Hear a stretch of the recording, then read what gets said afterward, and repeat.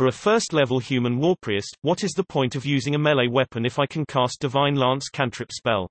I am trying to familiarize myself with Pathfinder 2e, which is also my first role-playing game in which I will be actively participating in live sessions. I am interested in creating a first-level human warpriest of Saronrae, but I am having trouble figuring out the advantages and disadvantages of melee combat, since a cleric can provide assistance either through his weapon or through his divine magic. Specifically, my deity's favored weapon is the scimitar, which for my character deals a damage of 1d6 plus 2, my strength's ability modifier. I have a +5 in a d20 roll for that weapon, my strength's ability modifier plus trained. On the other hand, I have also chosen Divine Lance as one of my cantrip spells, which is explained on page 331. Also, my spell Divine DC is 17, Wis +4, Professor +3. Traditions. Divine. Cast. Opening square bracket. 2 actions. Somatic, verbal. Range. 30 feet. Targets. 1 creature. You unleash a beam of divine energy. Choose an alignment your deity has, chaotic, evil, good, or lawful. You can't cast this spell if you don't have a deity or if your deity is true neutral.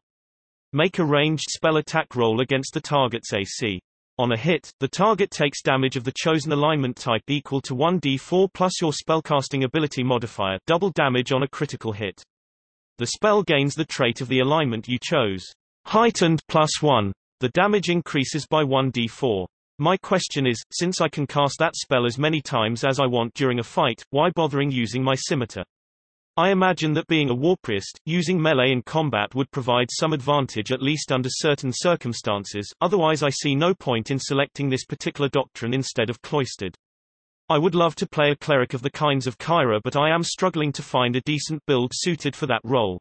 Perhaps it's due to my total lack of any experience with RPGs that I am overthinking it too much. However, if someone could point me in the right direction I would highly appreciate it. Divine Lance deals aligned damage.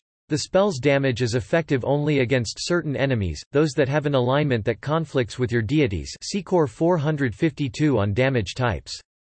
For example, most beasts, likely foes at low levels, are neutral in terms of alignment and thus will not be hurt by the cantrip at all.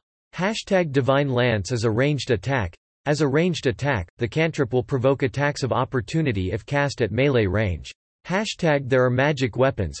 This is mostly about higher levels, but I will include it for the sake of completeness.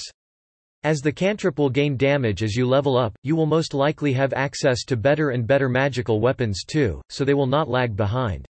Magical weapons might also have other desirable properties that can make them a superior choice.